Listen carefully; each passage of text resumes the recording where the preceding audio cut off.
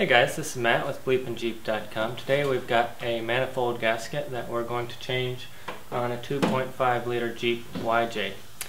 But before we get started, don't forget to check out my website, BleepinJeep.com. We've got all the best off-road videos on YouTube, none of the boring stuff. We've also got t-shirts and hats there as well, so check it out and do subscribe below. Alright, so I've never changed the manifold gasket on a 2.5 liter, but I'm sure it's not much different than the 4.0, the straight 6 on my Cherokee. So the first thing I'm going to do is start removing some items so I can get down to the manifold. Let's get started.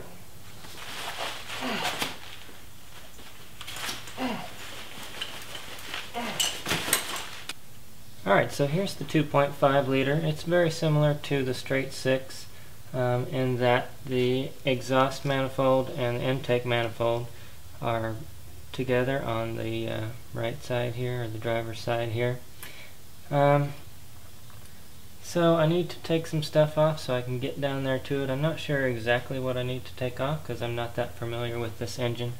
But the first thing that you should do, and that I'm going to do as well, is just to take a lot of pictures with my camera phone, just so that I'll know where everything goes back. Alright, so I didn't show a few things there, otherwise this video would be 24 hours long, but basically what I've done is started to disconnect all of the hoses and wires and things that are connected to the throttle body and the intake manifold. Now, you probably don't need to take the throttle body completely out of the Jeep, but just loosen up enough things that you can pull it up and set it to the side while you're working on the rest. Some of the things I've disconnected are the water lines here, disconnected some of the sensor fittings, some of the air vacuum lines, and just anything and everything that would keep me from setting this aside, anything that would be too tight for me to pull this over about 6 inches and up and out of the way. Now the next thing I'm going to do is try to remove this throttle body. Now if you're really good, you might be able to get in there and pull everything off in one piece, slip your new gasket in there and bolt it back together. But if you're going to be replacing the intake manifold or the header, then you're going to need to get deep in there and remove all this stuff anyway, so that's what I'm going to do. So this throttle body is a little bit hard to get to, but after I remove that piece there, I should be able to get down here to 4 bolts that remove it. There's one in here that's going to be hard to get to. I'm not sure how I can get to that, but I'll start with these other 3.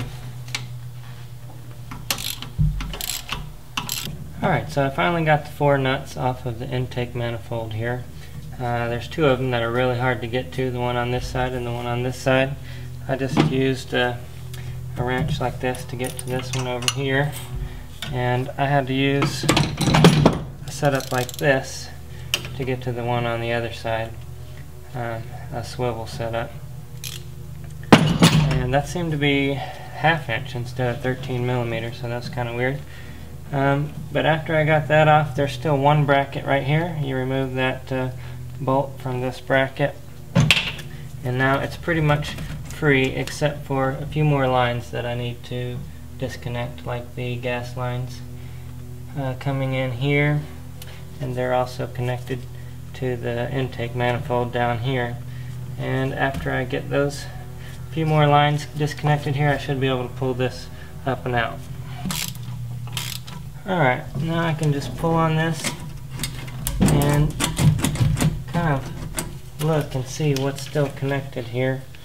That's the temperature sender right there.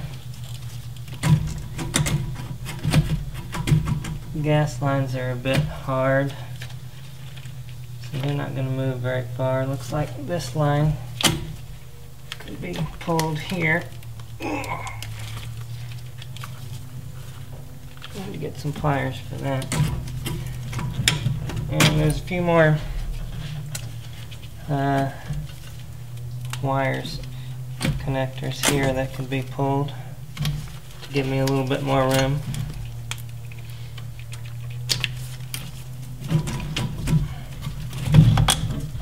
Alright, so I've pulled that up and out of the way just enough where I can work down in here, and I'm going to just go ahead and zip tie that up out of the way.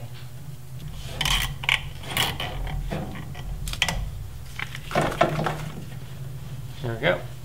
Okay, now I'm just going to look this over and remove anything I can see that is still holding the intake manifold in place. And as far as I can tell, it's just this one vacuum bracket back here that's still attached. And it's kind of in a tight spot, but hopefully if I remove that, I'll be able to move the intake manifold back just enough to get that new piece in there. Alright, so now theoretically I should be able to loosen all of these manifold bolts and the thing will slide back. Now looks like on this one there's 3 bolts on top and 4 on the bottom, but one of them is broken off inside there, so we'll have to fix that when we get down to it. I believe this is a 14mm right here. That's on there good.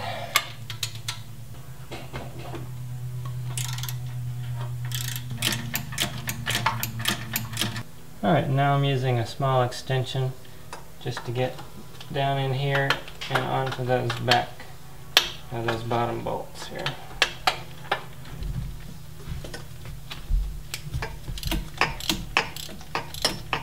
Okay, I've got all 6 bolts loose, and hopefully with any luck this thing will just pop right off. Let's give it a shot.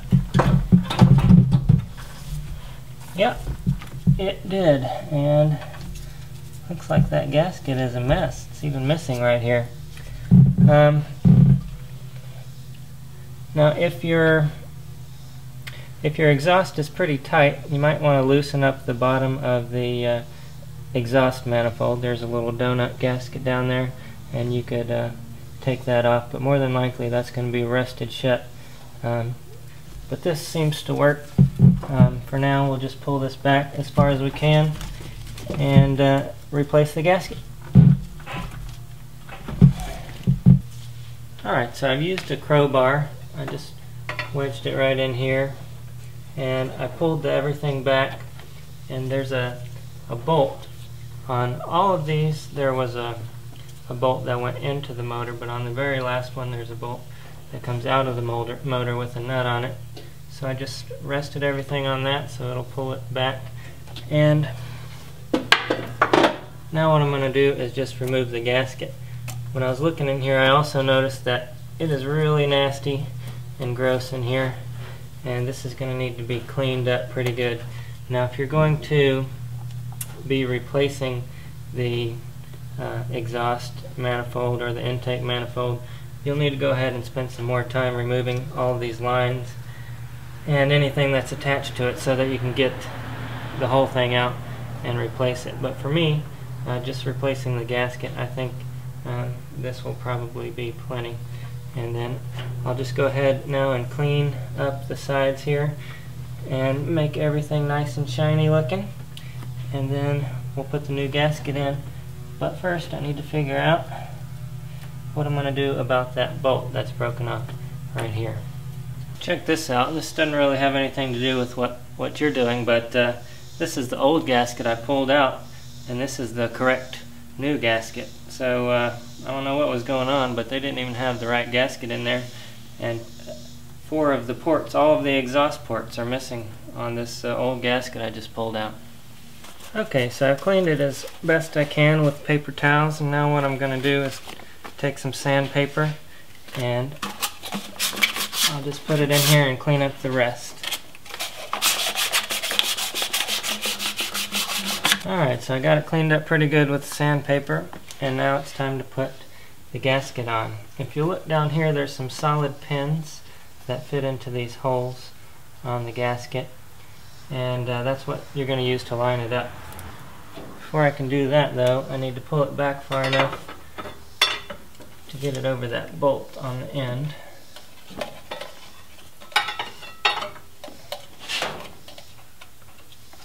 There we go.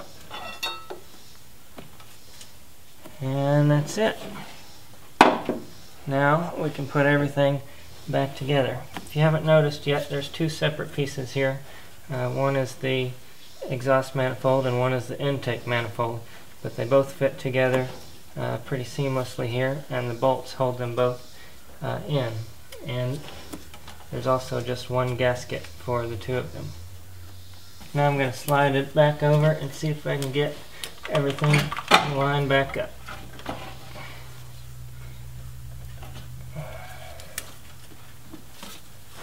Alright, I'm having some trouble getting everything lined up perfectly. It's right there, but I just can't quite get the bolt started. I'm trying to get this middle one in first and then work my way out. What I'm going to try to do is jack it up just a little bit from the bottom with the floor jack.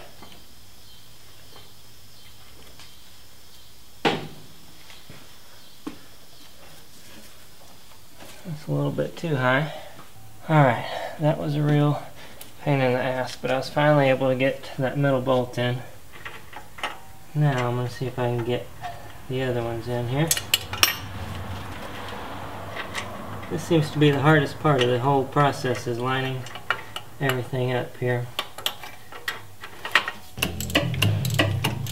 Now there is an order that you're supposed to do whenever you tighten this thing down, and as you can see right here, it goes 1, 2, 3, 4, 5, 6, 7, kind of a back and forth pattern starting with number 1, and you're supposed to torque those down to 23 foot-pounds, and that's on the 2.5 liter. On the 4.0 it's a little bit different. On the 4.0 there's a couple more bolts, and that goes 1 starting at the top in the middle, 2, 3, and then 4, 5, and then 6, 7, 8, 9, 10, 11, and that's for the 4.0 through 1990, and then 91 to 96 is different still. Here's the one for the 91 to 96. That goes 1, 2, 3, and then 4, 5, and then 6, 7, 8, 9, 10, 11. That one's really complicated. Alright, so I finally got everything lined back up on the exhaust manifold and the intake manifold, and I got everything bolted back in. That was quite a booger to do. I also couldn't get that bolt extracted here that had broke off inside the engine block, so I devised this little bracket here. There's an empty bolt hole here for, I believe that's for lifting the motor out, and I threaded a bolt in there with this angle piece that clamps down as you screw that bolt in, so hopefully that will hold that in place. I know it's not ideal, but I broke off my extractor trying to get that out of there, so that's the best I can do for right now. And now all that's left is to put everything back together. Basically that just includes bringing everything down, plugging up all the wires and the connections back together, and then we'll be done. Alright, so I'll just cut this zip tie here, and I'll bring this back into place here. Now I've got all of these bolts and nuts that I used to take everything apart, and what I'll try to do is remember where these went. Good luck with that. So I believe the first thing I should do is probably put the throttle body back where it belongs.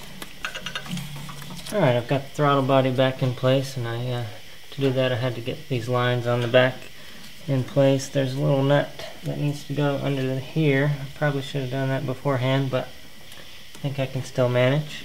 And then the 4 nuts that go on the throttle body itself, and then this bracket here, I'll need to put the bolt in there, and then I'll just need to connect all the hoses and the plugs here. Alright, I've gotten most of the bolts back in place, but before I tighten everything down, I just want to make sure that all these wires will plug back up. The reason I'm doing that is because if I were to actually have one of these wires under the throttle body the wrong way, it might not be able to plug back up in the right spot. So I want to make sure all my hoses plug back up before I bolt everything down. Okay, I'm pretty sure I've got all the hoses and all the wires back where they need to go. Now I can bolt everything back down. I am missing the location of this one bolt, and I forget where I took that off, but I'm sure I'll find it somewhere around here eventually. But for now, I can start bolting down everything, and we'll be finished shortly. Alright, we're getting close. Now I keep double checking because I keep finding hoses that I missed. But if you can't remember where something goes, remember that you have pictures of it that you should have taken before you took it all apart. So I think I've got it all now. Just make sure that you double check and triple check and then quadruple check that you have all of your connections on. And now this goes on here like this.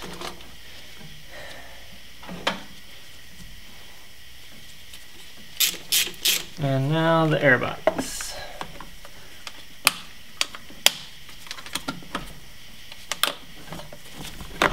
And now we're done. At least I think so. You want to make sure that all your throttle lines are working good. Check that all your vacuum lines are connected, all your fuel lines.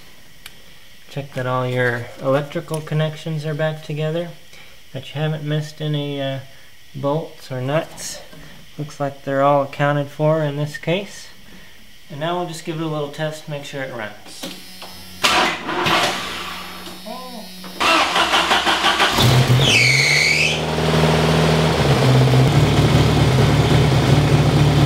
Alright, I checked it over, and it looks like I do have a leak, but it's not up here. The leak is down there at the where the header meets the exhaust pipe, and right there there's a little donut gasket. And I think what happened is, since we moved the header around too much, it kind of loosened up that donut gasket. Maybe it's old or something. So I just wanted to add that if you do hear a leak after you're done, go ahead and make sure that you've tightened these in the right sequence and that they are snug. And you can usually kind of hear or feel where the exhaust leak is coming from if you run your hand over it before it gets too hot. In this case, I've got a leak down there at that donut gasket, so I'll let it cool off, go grab a gasket and replace that. Alright, once you get it running, come over here and check, listen, make sure that you don't have any exhaust or intake leaks, and then you're set. Now this was kind of simple and kind of complicated. It was simple in that you're just taking everything apart and putting it right back together the way you found it, but it is very complicated to get all that stuff out and get everything lined back up. Thanks for watching. I hope you enjoyed it. Don't forget to check out the website, BleepinJeep.com. We've got all the best off-road videos on YouTube, none of the boring stuff, and we've got hats and tees there as well. Don't forget to subscribe. We'll see you next time. Leave your comments below. Thanks.